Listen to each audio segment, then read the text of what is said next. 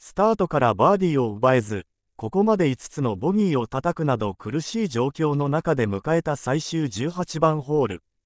残り51ヤード、渋野がラフから58度のウェッジで放った3打ち目は、グリーンに着弾するとボールはカップへ一直線、そのまま吸い込まれるかのようにカップインし、ラストを飾る劇的なイーグルフィニッシュとなった。渋野日向子が見事なチップインイーグルを決めてホールアウト、打った本人も驚くスーパープレーでファンを沸かせましたと日本女子プロゴルフ協会 JLPGA の公式 X、旧 Twitter には実際の動画がアップ。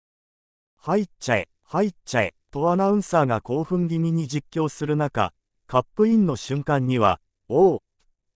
とギャラリーから大歓声と拍手が沸き起こった。思わぬ結果となった一打にきょとんとした表情を浮かべ、観客に向かって笑顔でペコリとお辞儀をする渋野。本人も驚きのスーパーショットとなったようで、その後、同組の小祝さくら、吉本ひかるとハイタッチを交わす渋野を映し、動画は締めくくられている。渋野は1イーグル、5ボギーの75で回り、3オーバーの83位タイでホールアウト。日本のファンの前でプレーできる貴重な機会、予選通過と上位進出をかけた2日目以降の巻き返しに期待がかかる。渋野日向子、渋野日向子、1998年生まれ、岡山県出身、2019年の AAG 全英女子オープンでメジャー初制覇。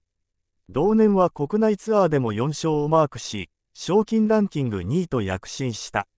2020-21シーズンは、スタンレーレディスゴルフトーナメント、樋口久子三菱電機レディスゴルフトーナメントで勝利。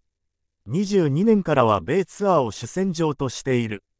国内ツアー通算6勝、サントリー所属。